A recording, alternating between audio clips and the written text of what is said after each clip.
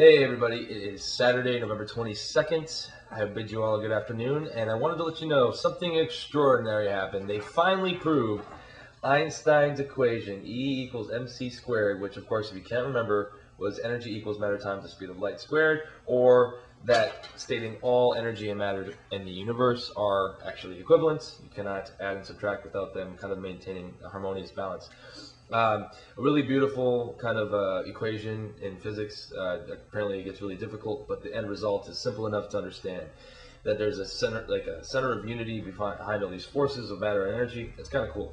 It gets me thinking though a lot about kind of dialogue that's been coming out a lot today about religion and science and how they interact, or how they one should just triumph the other and smash the other one to death. It seems like a lot of these conversations that have been coming out seem extremely polarizing. Like either you're on one side or you're on the other, and or you're in the middle and you're quiet because you have no opinion.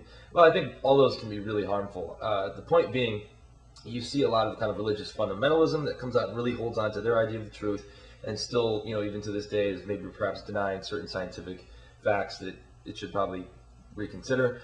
But then at the same point, you have these kind of scientific communities and this neo-atheist movement of kind of a Richard Dawkins thing that almost likens religion to a disease, which is another strange way of demonizing a group of people or the other.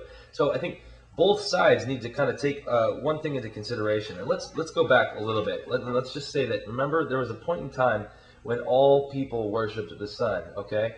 And they all had to worship the sun because it was the only source of sustenance. It was the very visible thing that brought all elements of life to the forefront. And of course, we know now that it was in exploding stars that all of the atoms that make up our bodies and atomic compounds of the material world, it made them possible. So literally all things came from the sun. And that was both a religious and scientific exploit, because at one point it was allowing them both to study and discover the world around them for ancient people.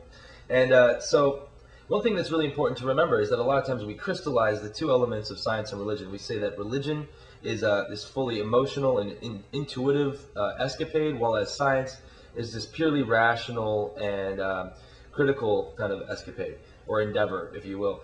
And when we think about it in those terms that are largely agreeable, we would say, yeah, sure, science is rational. But at the same time, were we to say now, is science void of intuitive elements? Does it not have an emotional or a passion-driven, intuitive response to further pursue its own endeavors, to kind of continue to remain excited about science itself?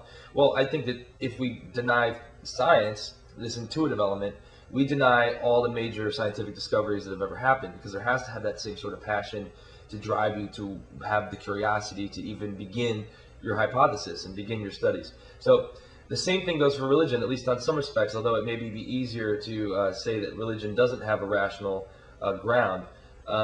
It does have to, from time to time, continually connect itself with the world, or it would not have any place in that world. And I would argue that religion in its higher forms, as well as science in its higher forms, they do not actually contradict each other whatsoever. And of course, this goes back to the famous Einstein quote where he says, religion without science is blind, and science without religion is lame. Or it's actually the other way around. But either way, you get the idea.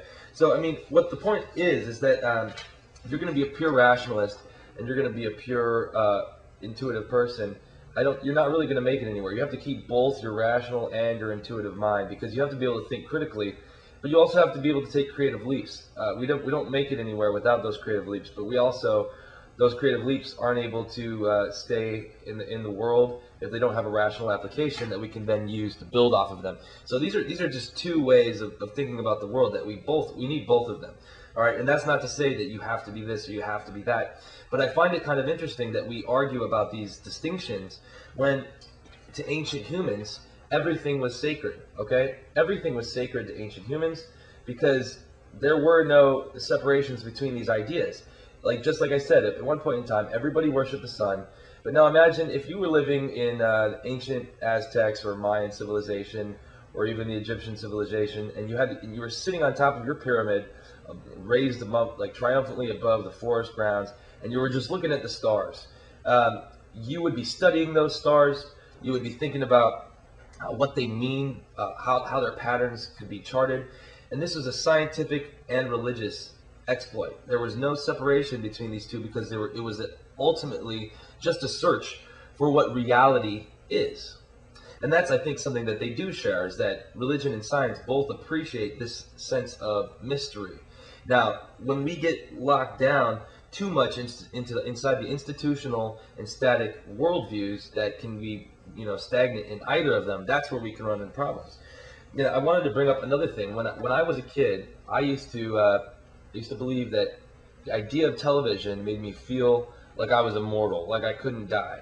And I can't really explain why I felt that way, but I think the reason that that idea popped into my head was that it was an extension of this idea that we have faith in our own technologies and things that we can create, and the idea of seeing something that would mediated and reproduced and then polished and then have, all this movie magic and commercials and films and all this other stuff. It seemed like human beings had literally conquered the forces of life, and so that provides an understanding but negligible amount of naivety, at least in a child's mind. You're supposed to be have that kind of creativity, but it's the idea that we put faith into these institutions and into these powers that we've either created or that we are yet to discover. And so that leaves me with another point, is that any institution that promotes a static worldview denies the basic truth that reality is a dynamic mystery that never stops changing. Okay, so basic idea being science or religion or whatever, they're more just part of an urge of this necessity that we have as humans to explain ourselves, to put our own systems of thought, of our experiences, to give them a story, to give them a shape.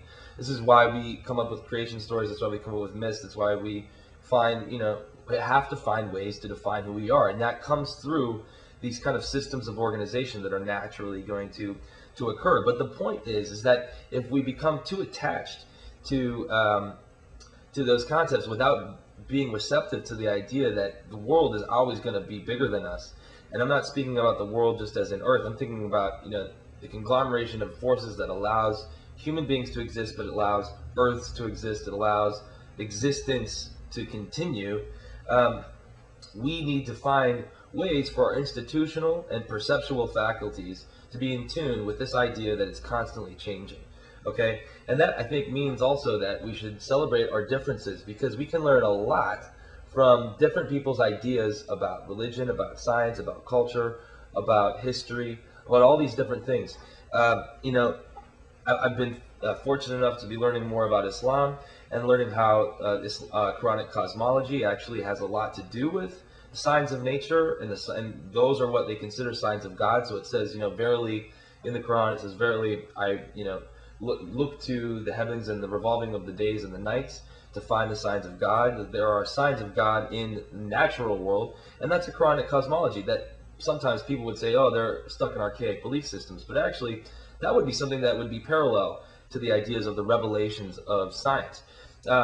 Same. You could argue the same for any kind of mystical tradition that's existed throughout major world religions, but we can learn a lot. I mean, we can learn a lot from a Buddhist or a Taoist idea of how to live your life, which has less to say specifically about spiritual other world and these kinds of ideas. So I think that the distinction that all religion is bad or no religion is bad, or that one or the other is just going to have some exact truth, is kind of silly. I mean, we're always crafting ways of thinking about who we are and where we belong and what our place is in the world. And so I think that we can all kind of at least step beyond these things. We can still have them, and I don't think that there's anything bad with that, but we need to understand that diversity, that wealth of opinions and ideas and worldviews and philosophies, that is something to be celebrated. That's something that enriches our being in the long run, not some cultural whitewashed, homogenized version of reality that we all have to accept. As long as we have multiple ideas, that's what's going to allow us to appreciate the real mystery of why the heck we're on this floating ball in the first place. So anyway, that's all I wanted to say for today. Hope you have a wonderful weekend, and I'll talk to you guys soon. Take care.